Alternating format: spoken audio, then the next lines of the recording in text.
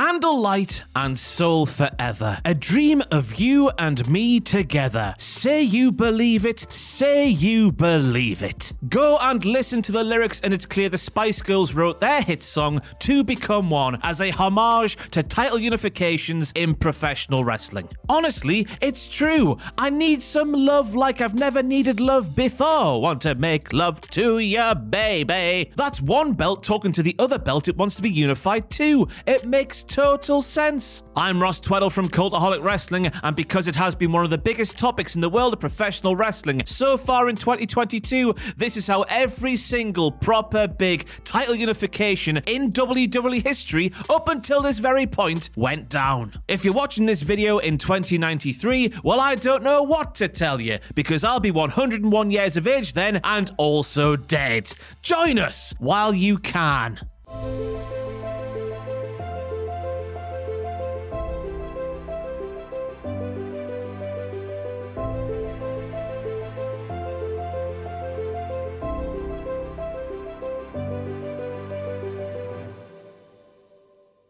When the WCW United States Championship and the WWF Intercontinental Championship became one. Survivor Series 2001 was the night where the WWF battled the WCW and ECW alliance, with the losers going out of business forever. This show saw a couple of unifications. Firstly, the WCW United States title and the WWF Intercontinental title became one thing after US champion Edge passed a test by defeating IC champion Test. Edge did that by using the most devastating maneuver in all of professional wrestling, a fact that still stands today, of course, the roll-up. He did that to win the big one. And before the match, by the way, Edge took the piss out of Test's Canadian accent, even though Edge himself presumably says what's all that about too, because he's from that bizarro land up there as well, you know. Anyway, Edge didn't keep his WCW US title because he was WWF through and through. So instead, the United States title was retired until Lady Balls herself, Stephanie McMahon, revived it and called upon its way uglier little brother in 2003, making it a SmackDown exclusive title as part of the inaugural brand split. When the WWF Tag Team titles and WCW Tag Team titles became one. Back to Survivor Series 2001 we go, as we also saw the Tag Team cage match where Jeff Hardy put winning titles below doing something really cool, really gnarly, really radical dude in terms of importance. WWF Tag Team Champions the Hardy Boys battled WCW Tag Team Champions the Dudley Boys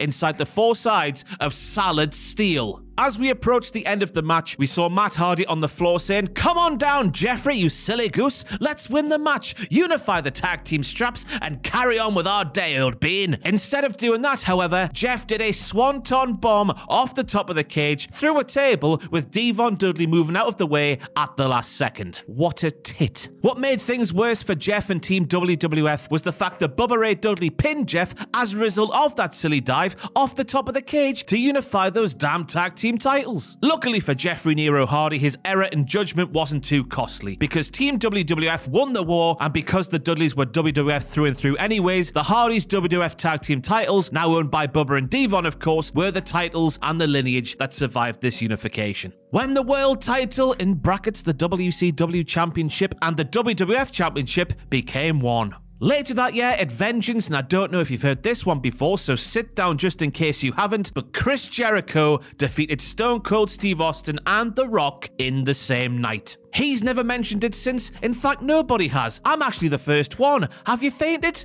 Oh, you haven't. Let's continue. You see, at Vengeance, there was a little title unification tournament. First of all, Stone Cold retained his WWF title by seeing off Kurt Angle. Then, Chris Jericho took advantage of Vince McMahon's presence in the ring to whack the people's strudel. That's The Rock's winky, and hit a rock bottom to win the WCW title, which by that point was known as the world title in WWF canon. And then immediately after that, Austin was back down to the ring to face Jericho, and the unthinkable happened. Booker T got involved and allowed Jericho to win the match and walk away from Vengeance as the undisputed champion, as Vince McMahon laughed his muscle tits off at the top of the ramp. Jericho would hold the titles through to WrestleMania 18, where he lost the main event that should never have been the main event to Triple H.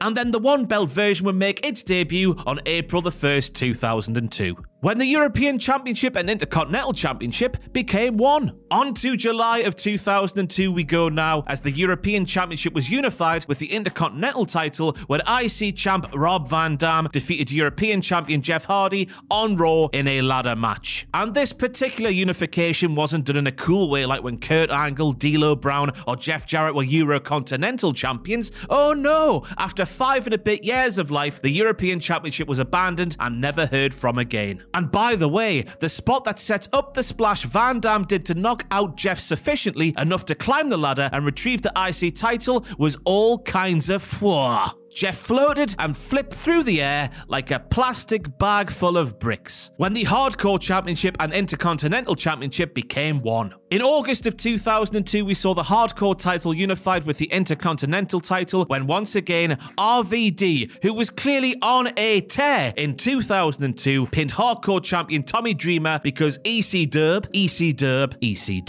Dreamer came into this match with that weird version of the Hardcore title, which is a weird thing to say when the OG design of the Hardcore title was so weird to begin with. You might remember this one though, as it appeared Tommy stole a number plate and glued it to the European Championship that Van Dam retired a month earlier in that unification ladder match with Jeff Hardy. This and JBL's short-lived Texas Hardcore title were brought about because the original belt had become so damaged from wear and tear it couldn't possibly be used on television. Imagine that, man. Too damaged to use on TV, it was flimsier and dirtier than a soggy biscuit when it was brand new. This wasn't the end of the Hardcore title in WWE, however, as in June of 2003, Stone Cold Steve Austin awarded Mick Foley with the title, but not the title belt, due to his contributions to hardcore wrestling. And then Foley brought the thing back once more in 2006, as he and Edge declared themselves the co-hardcore champions, as part of their storyline on the way to ECW One Night Stand 2006. The title wasn't defended, however, and soon it was put back into the retirement home. When the Intercontinental Championship and World Heavyweight Championship became one. The new Intercontinental Championship was unified with the World Heavyweight Championship at No Mercy in 2002, when Kane tried to play the game but ended up getting wasted, like on the Grand Theft Auto.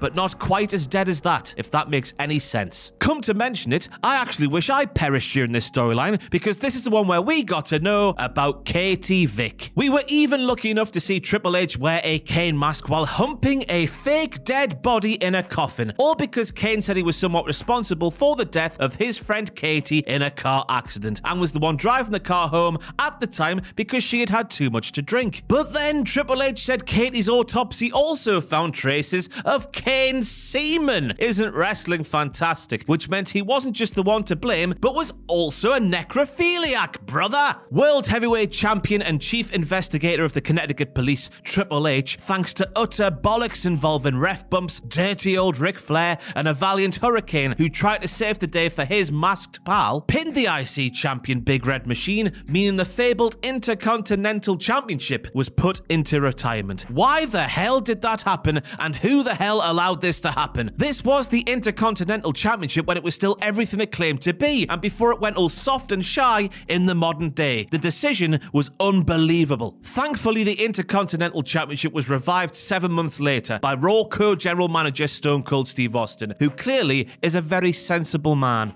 When the WWE Tag Team titles and WWE World Tag Team titles became one. We would have to wait almost 7 years for another unification in the WWE, as Carlito and Primo Colón defeated The Miz and John Morrison to unify the WWE World and WWE Tag Team titles. With such a long time waiting for a unification bout in WWE, and with this one being WrestleMania's 25th anniversary, quiet you and your knowledge of how dates actually work, this was sure to be one of the major selling points of the night. No, was it bollocks? Vince McMahon and his cronies couldn't give the slightest hairy ballock about tag team wrestling, so this monumental happening took place in a pre-match lumberjack tag team match. Primo won the match for the Colóns with a backstabber on Morrison. Apparently, I've not seen the end of the match. The only footage I could find was a WWF Shorties video on YouTube, which only shows the Colóns' entrance and a little bit of the opening portion of the match. Of course, both sets of titles and the unified name would stick around until the summer of 2010, before the unified was dropped and we got some lovely massive pennies to fawn over.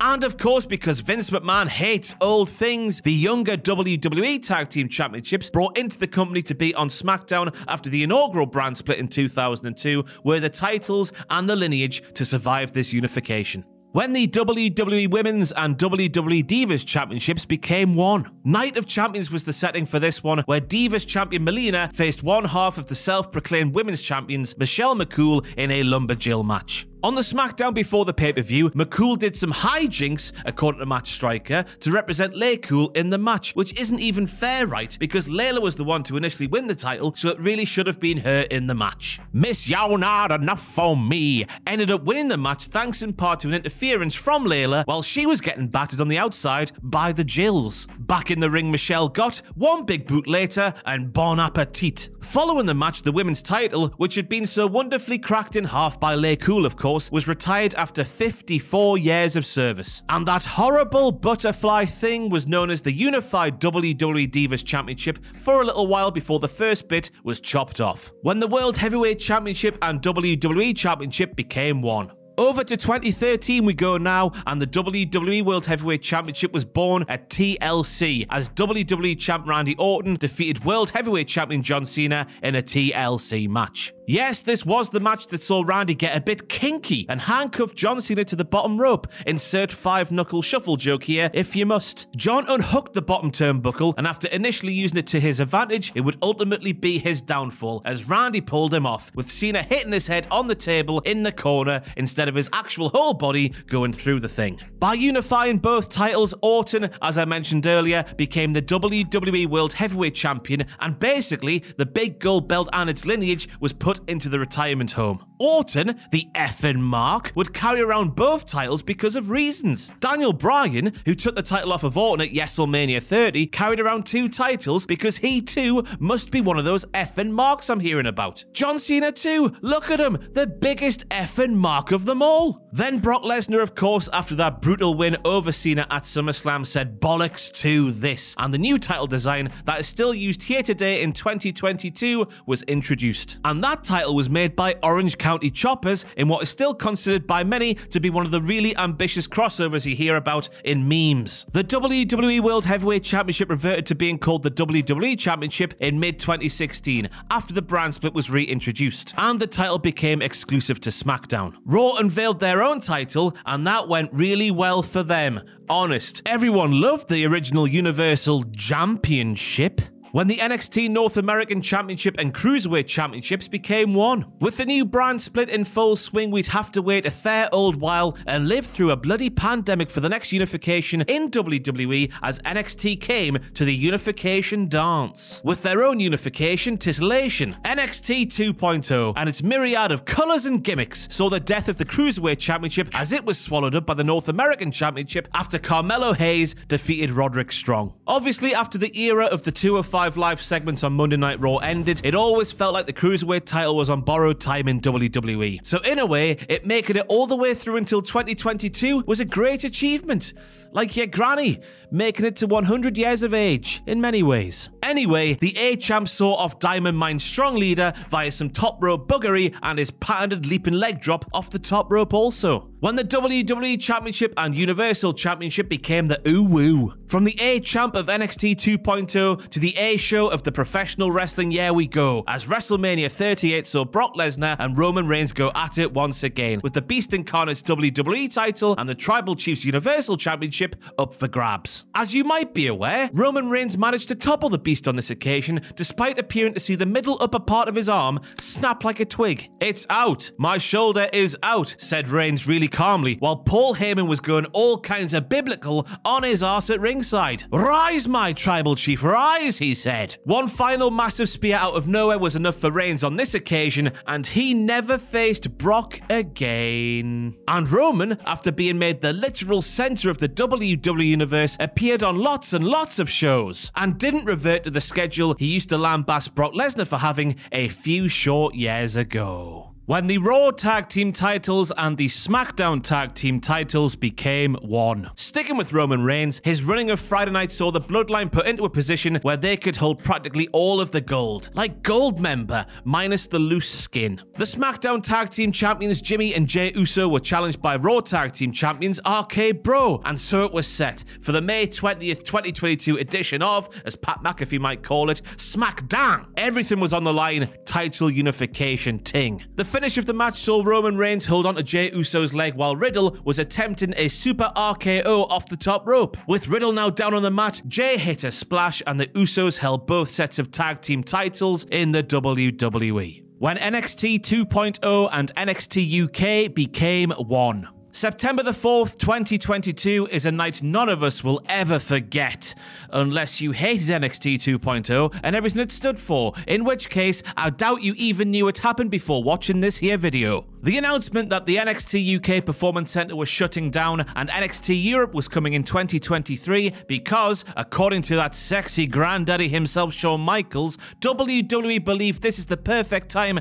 to expand NXT beyond the UK. Every title across both brands was unified at the Worlds Collide event. NXT Tag Team Champions the Creed Brothers, NXT UK Tag Team Champions Josh Briggs and Brooks Jensen, the Pretty Deadly Boys, and Gallus battled for the right to leave the Capitol Wrestling Center as the undisputed Tag Team Champions of the brand in a fatal four-way elimination match. Thanks to a shocking betrayal from Diamond Mine member Damon Kemp, it was Kit Wilson and Elton Prince who came out on top to take all of the gold. Yas boys! Mandy Rose unified her NXT Women's Championship with Meiko Satomura's NXT UK Women's Championship in a three-way that also involved Blair Davenport. Rose, the longest reigning NXT Women's Champion since 2018, rocked Davenport with a kiss from a rose for the win in that one. And finally, Bron Breakker and Tyler Bate fought for the lineage of their respective titles in the main event of the night. In a match that saw Bate looking increasingly likely to become the first UK representative to win on this particular card, it was Breakker who came out on top to unify his NXT Championship with Bate's NXT UK Championship thanks to a spear out of nowhere.